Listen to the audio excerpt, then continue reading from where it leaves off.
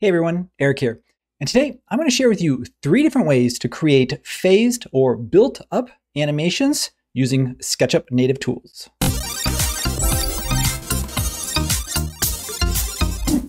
So real quick explanation, what do I mean by build-up? I hope it's self-explanatory, but sometimes it's not. So sometimes you see like a model that almost reveals itself. So it's like you start at the base and then, this sort of things kind of come in, or they build or they fade or they transition in. And I want to look at a way to do that. In fact, I want to look at more than one way to do that using just native tools here in SketchUp with the model that you see behind me. So let's just go ahead and get to it. All right, this is the model I'm using. It's a simple house. And if I open up my tags and I turn on color by tag, you can see that it's organized fairly simply. So this is kind of what I mean by build up. What I want to do is build up from the ground. So if I turn the architecture or the building off, and if I turn the deck, sorry, not the deck, that's just the order that it goes in. It's not the order that it builds up in, that's alphabetical order. Turn the furnishings off, and then all of a sudden you can see like we start with the ground plane and we're going to build our way up. Now I'm not going to use the color by tag. That was just to kind of show you how it's organized. So now what are some different ways to do that? You've probably seen this trick before, but I'm going to toggle my section cuts on, and I'm going to double click this section here.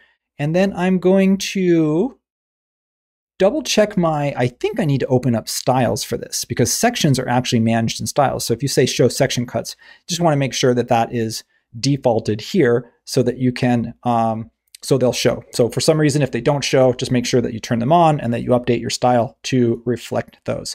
So you can see I've got 2 section cuts.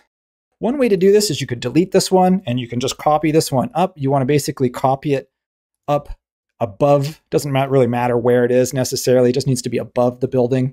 And then I've got this lower one and I've got this upper one. So when you have this start section here, what we're going to do is we're going to turn the toggle of the sections off.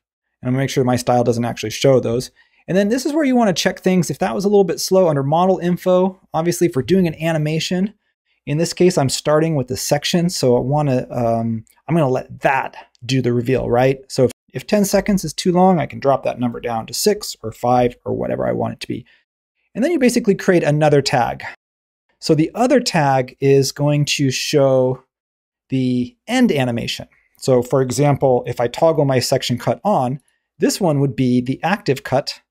And then I would update this. And then if I go back to the beginning, you can see now it's doing it in reverse. It's going all the way down. And if I toggle my section cuts on, you can see this one here is the active. It's already the active cut. So that's an active cut. That's an active cut. I have 2 scenes, one showing each cut, and that is pretty cool. Now, because both the camera path animation and the section reveal are done natively here in SketchUp, all you have to do is just come over here when you're ready to export. In this case, I've exported this as an animation, and I have this right here. Now, this is pretty cool. Again, you can loop it, you can go backwards. That's the first way, the first one of 3 ways. And I think that's the quickest, to be honest with you, because all you need is 2 scenes and you need 2 section cuts. And so if you don't have to do the camera pan. If you want to leave it there, each scene has the same camera location, and then you could do the reveal without the pan. So now let's look at it a different way. Let's look at what would happen if I started with a blank, just a blank scene. Basically, you can see in my tags, I've turned everything off. And then I've created 4 scenes that basically just control visibility. So 1 for the deck, 1 for the furniture, and 1 for the architecture.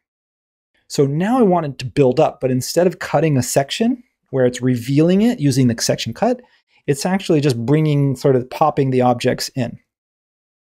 Now, if I just did a straight export, you'll notice that like what I'm calling a static export, you can very simply export 4 images. 1, 2, don't know why those opened in 2 windows, but whatever, 3 and 4. So 1, 2, 3, 4. Let me show you what that looks like in a video, because I think that's actually kind of cooler. So this is basically what I'm calling a build up or a fade up animation. We already did our section up animation. So let's press play on this. You can see that what it's doing is starting with the ground floor, and then it's building up my furnishing elements, and finally it's building up my architecture. Now those cross dissolves that you saw there, I actually exported those as 4 images. And then in a video editing program, I just overlapped those images so that you could get that cross dissolve. So that's one thing. That's the one thing that SketchUp doesn't do natively. So what I did is I'll export those as just images. And then in the video program, you can do that cross dissolve. Super simple technique. You don't have to be a video pro to know how to do that. Of course, you don't need that cross dissolve, but I like it because it shows that it's sort of like, almost like it's revealing itself, you know, rather than just like, bam, it's there if you didn't have that cross dissolve. So that's method number 2. Now let's close those and let's look at method number 3. Now I did that same thing. I did that same, in this case, animation, where I rotated around. But one thing I did is I went into my styles and I turned section cuts off and I updated it. So watch what happens. When you do that same animation now, like from the start to the finish, that kind of slow rotation, I thought, oh, that's kind of cool. I really like the dynamicness of the camera movement, but I really liked the sort of subtlety of the fading of the sort of each of the individual elements, right? So remember, deck, furnishing, and buildings. So what I did was basically come over here and then just start with, did it out of order again. Start with just the deck, come up here and go File, Export, Animation. So I actually exported 3 animations. Now, pro tip, always double check. Always double check in your options menu what the frame rate is. So in this case, I want 24 frames per second.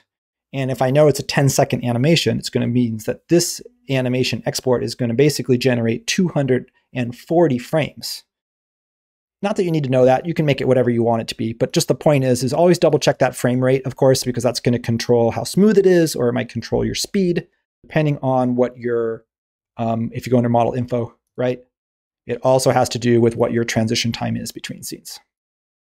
So that said, I would export this animation, so this one camera path using only the deck, and then I would do another camera pass of the deck and the furnishings, and then I would do one more animation export of that same camera path, basically from start to end with the buildings, right? So you end up doing 3 separate animations. I know that sounds like a lot of work, but it only takes a couple minutes to do each one, so it doesn't really bother me too much to have to do that 3 times. And then if we look at the finished product now, so I'm going to do this one here. Basically, this is a buildup using my scenes. So I did that exact same buildup that I did on the static image, but because I'm using scenes, I can get a camera movement as well. So watch, there's the camera movement. Get that cross dissolve fade that I did in a video editor because I have 3 different ones. And then you can see finally I get my architecture that fades on top. And I faded it back to white on purpose because I thought if I was going to make this as a GIF or a looping animation or something like that, then you want to do that sort of fade to white. I'll give you an example here. I've got this same one, but I've got that same animation and I've got it as a GIF. So you can just export MP4 to GIF. And the cool thing about having this little looping animation as a GIF is that it's something that's really now easy to embed into a website. So for example, if I was sending out an email blog or if I was posting it to a forum or something like that, oftentimes GIFs are smaller in file size, they play automatically, and they may be just more responsive as far as how it fits into your web template than what you would find with it, like with a movie file, which sometimes the user has to press play.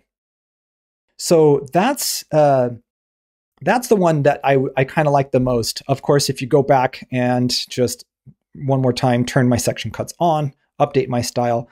Of course, the fastest way to do it is literally going back to that first method that I showed you, which is gets that sort of camera movement and it gets that reveal, but it's doing it with these section cuts. It's almost like a little cheat. So you only have to export 1 animation rather than 3, the way that I just did with this last one.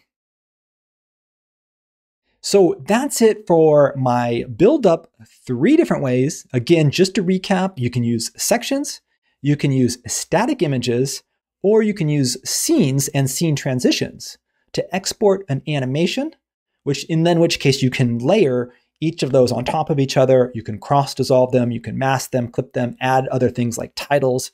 You can get fancy, you can get crazy, or you can keep it super, super simple. But I like this phased building approach. I like how dynamic it is, and I like that it allows me to sort of control or reveal information instead of just giving you the design all at once. So I'm going to stop there. I'm going to say, if you haven't tried either of these methods, pick one of them at least, the one that you think works for your project or one you think's the easiest or whatever, and give it a shot. If you have any questions about how I do cross dissolves, what video editors, anything that's sort of non-SketchUp related, of course, post those in the chat below. And I would love to keep that conversation going there. And with that, I'm going to say thanks as always for watching, and I will see you next time.